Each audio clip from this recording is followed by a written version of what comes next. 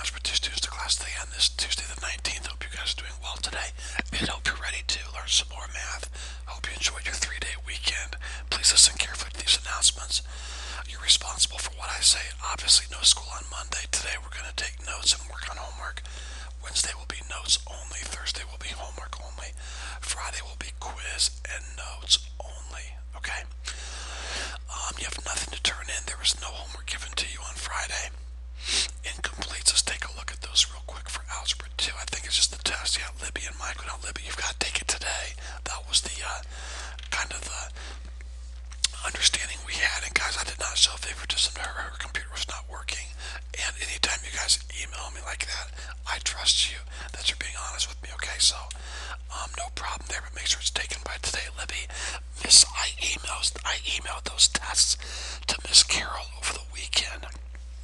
Now, in her defense, she might not have had time yet to run a copy of it, so you might have to ask her if she's done that yet. Now, it's your job, Libby, to let her know what teacher and what hour you're taking the test.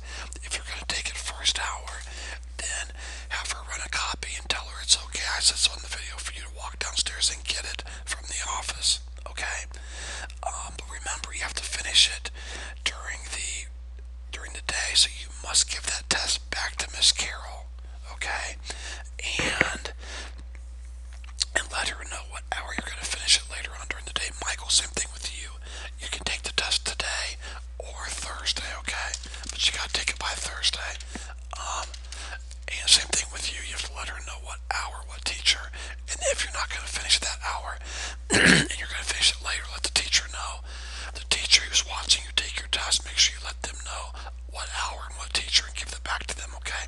Very important that we do that. Alright, okay, moving on. Let's see.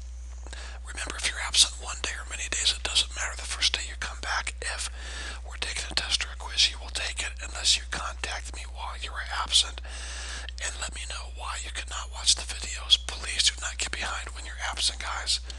Today we're going to be taking notes and working on homework. We're starting chapter 7 today.